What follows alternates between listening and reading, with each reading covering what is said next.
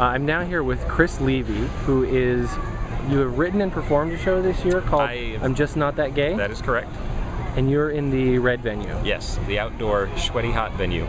And is it cabaret? Is it musical? What do you call it? I call it a cabaret. It's a few stories and a lot of songs with a general theme of gay life, but not that gay. Okay. And you've been having a couple shows already. When's your next show coming up? My next show is actually tonight at 11:30, Saturday night, and then I have 5 more after that. Excellent, excellent.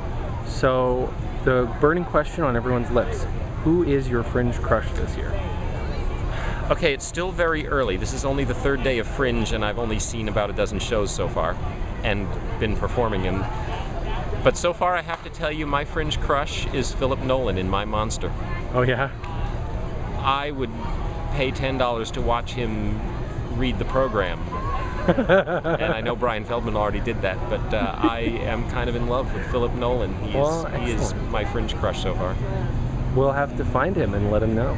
And my secondary Fringe crush, which I guess doesn't really count because I'm also playing piano for Robby Pigott, but when Robby Pigott does his show, there's a number toward the end that gets me every time.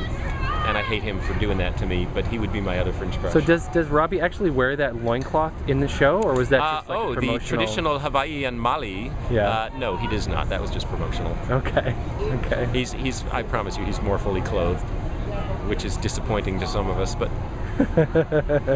that's why he's my secondary crush. Thank you, Chris.